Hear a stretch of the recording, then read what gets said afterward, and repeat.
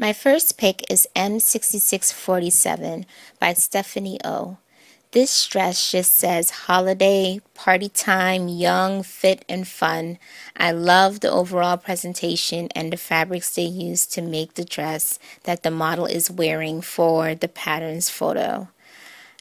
I'm not going to get this pattern for myself, but I'm sure there is someone with the body that this dress would be stunning on. The next pattern is my must-have, M6650. It's all about view A or B.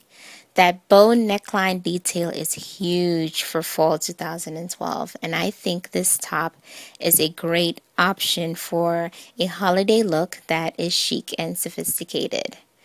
M6648. I've seen this top in so many stores while I was in New York earlier this month. It's very trendy, especially in the embellished collar version. I really want to emphasize that you want to make sure that this is going to be flattering for your body type. If you carry a lot of weight around your shoulders and bust line, it tends to emphasize that. On the other hand, I also like M6651, but then again, bottom heavy body types beware. I know that shaping is very important to us curvy girls, and this top eliminates the waistline and adds volume to the shoulder area.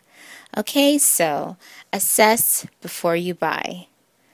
My next pick may seem boring, but I was actually happy to see a pattern for pointy knit skirts.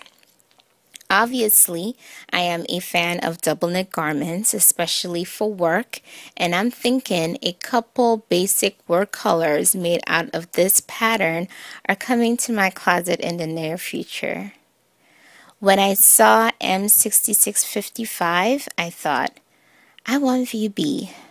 Chances are I may never make it, but I will be looking for one ready to wear because that collar is just so impressive.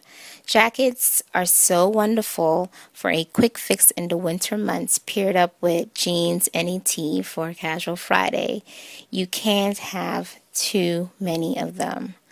My last pick would be M60 size 58. Now I know what you're saying. Those are PJs.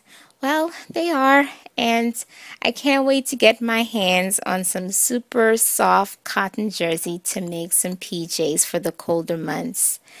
It's probably just a romantic daydream of sewing cozy PJs during a snow day, twirling a cinnamon stick in a cup of hot cocoa while watching really bad reality TV shows, but I kind of like that idea. I don't know. Basically, yeah, that's what I'm daydreaming of when I'm looking at this pattern. So these are my picks. I hope you find something in this collection that sparks your inspiration, and I will be back with more videos soon. Bye.